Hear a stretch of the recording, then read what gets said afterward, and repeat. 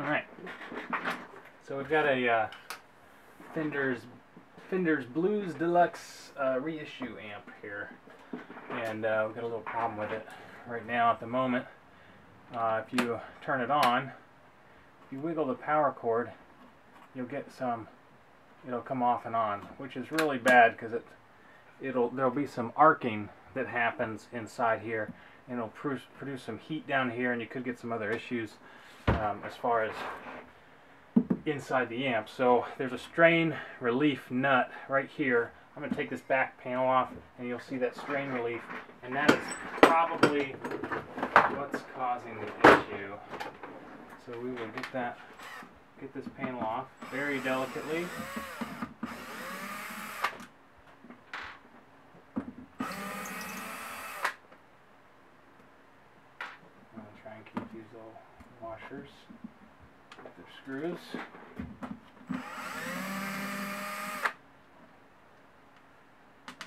It's important when you get an amp open. I've already unplugged it from this. Don't leave it plugged in while you're servicing it.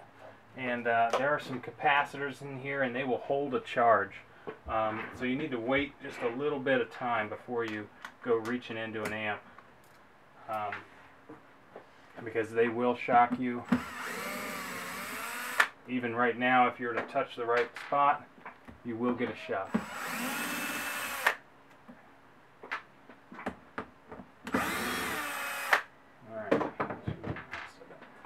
Should come off pretty easy. Oh, it's going everywhere. Get these sorted out so I don't lose anything.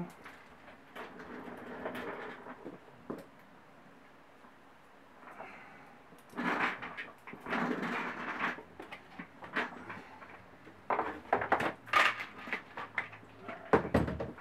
And we should just be able to very gently.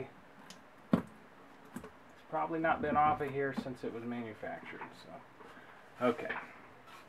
So, let me see if I can adjust you a little bit here. So here, right here is where there's this restraining nut, and that power comes up and goes in. Let me readjust the focus here.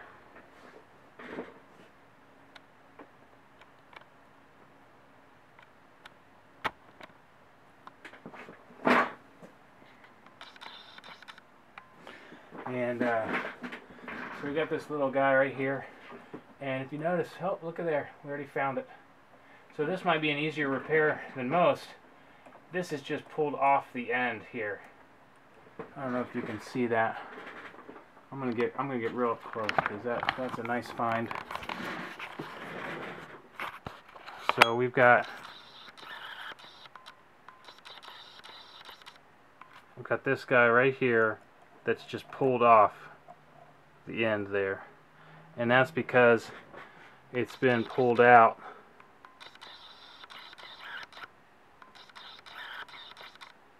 It's been pulled down from here, so that has just come up here and pulled that wire straight off. So this is an easy fix. We don't have to do any soldering, nothing. We're just going to readjust the strain control, and we'll probably, I like to put a knot in the cord, a very loose knot, but a knot just above the strain relief, so that if it does get pulled down, it kind of hits that knot and won't go any farther. So we'll get the strain relief out. These can be a bit of a pain. You gotta work them up. I don't want to have to take all the wire out, so gotta kind of work them up high enough to get that out there. I'm trying to be careful. I don't want to touch anything else.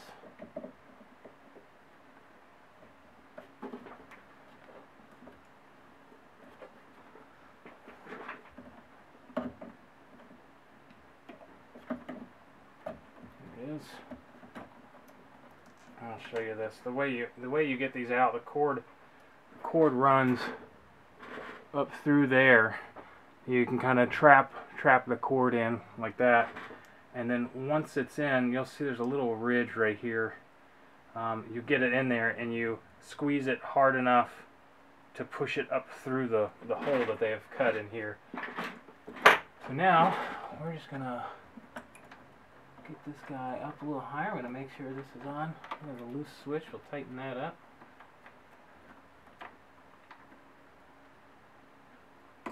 So real careful, we got some chrome up here, we want to be nice to it. So that's nice and tight. And then this guy is the offending one. That's the one that got pulled off the end. And I'm just going to just tighten him up a little bit. Just a very gentle squeeze here. And then plug him back in. Now when I put the cord relief in, oh no, I wanted to put a knot in that. I'm going to have to take this off here. Take off the zip tie.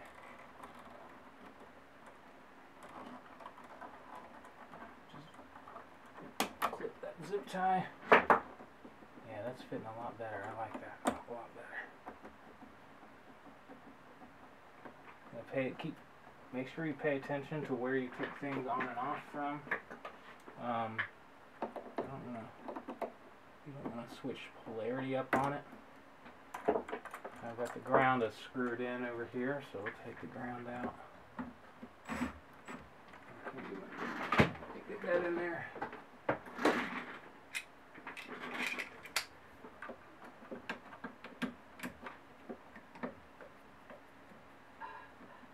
Alright. So here's where we're gonna. There's where it was restrained before. So we need, if we put a knot in it, we got to make sure the knot's down here so we have enough wire left over. So I'm just going to gently knot this. There's the strain relief spot. Now, even if the strain relief doesn't work, we still have plenty of wire up in there, and we're going to mount the strain relief. Again, you just open it up, you put the cord inside, put it shut and squeeze it into the hole. So we're going to put the cord inside. I'm going to do this right. Yeah, sure. It's easier said than done because you do have to compress the cord quite a bit.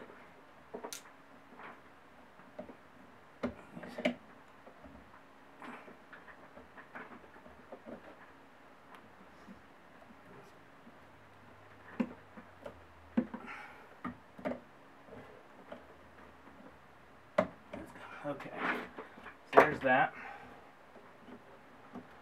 Alright.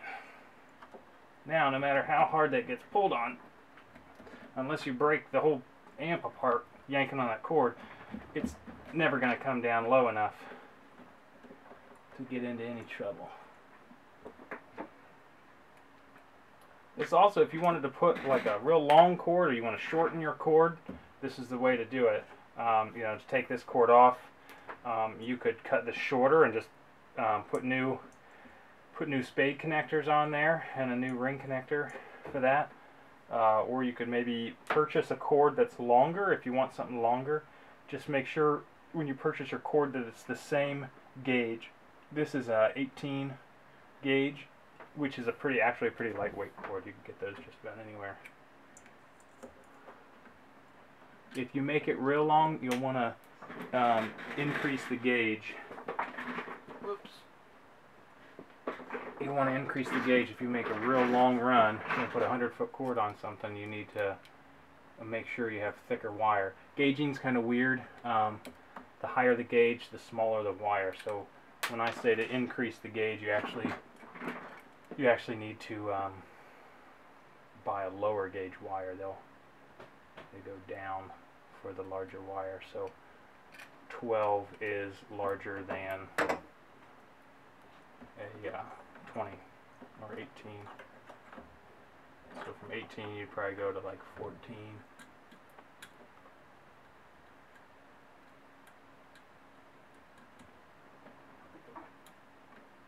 There's a booger to get started back there. I'm going now.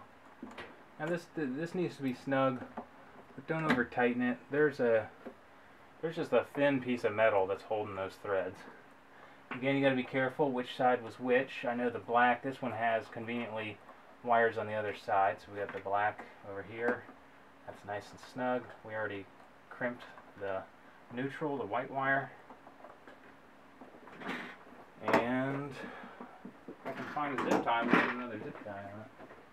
I don't know that I have one though. Let's see. We'll skip the zip tie. It's not really doing much up there anyway. So time to put the back panel back on, and we'll try it out.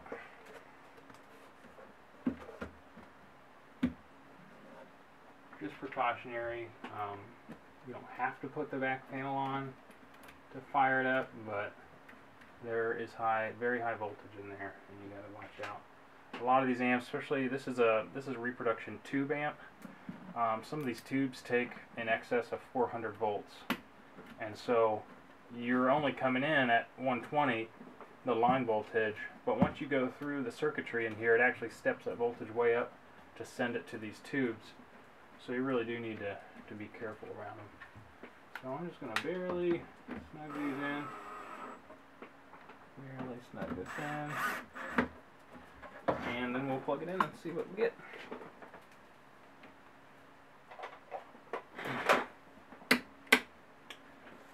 So let's see if we can see this on there. Yeah, so we got light on. I'm going to tug on the cord a little bit. Yeah, doing good. Now we fixed our loose connection in there, and that was an easy fix. All right, I'm just gonna put it back together. You don't need to see that.